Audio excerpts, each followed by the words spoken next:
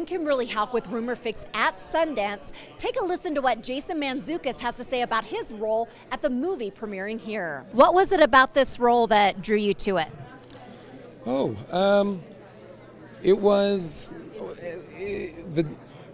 this role is very funny, but it also was a lot of my friends are in this movie, so it was nice to just go to work and be with friends and be funny and have it be a really good time.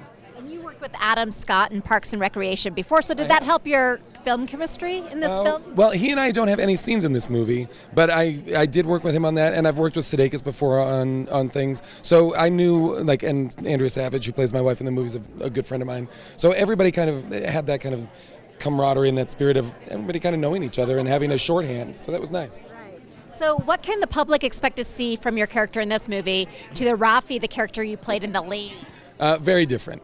Rafi is an unhinged maniac, a murderous psychopath, and this is like a delightful father of two.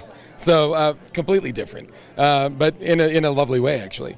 And FXX has announced that the end of The League it's coming to an end. The League. So how's the cast taking that? Oh, good. I think everybody's excited to tell this next season of stories and figure it out and go out with a bang, which I think is always great. For more at Sundance with Rumor Fix, join us online.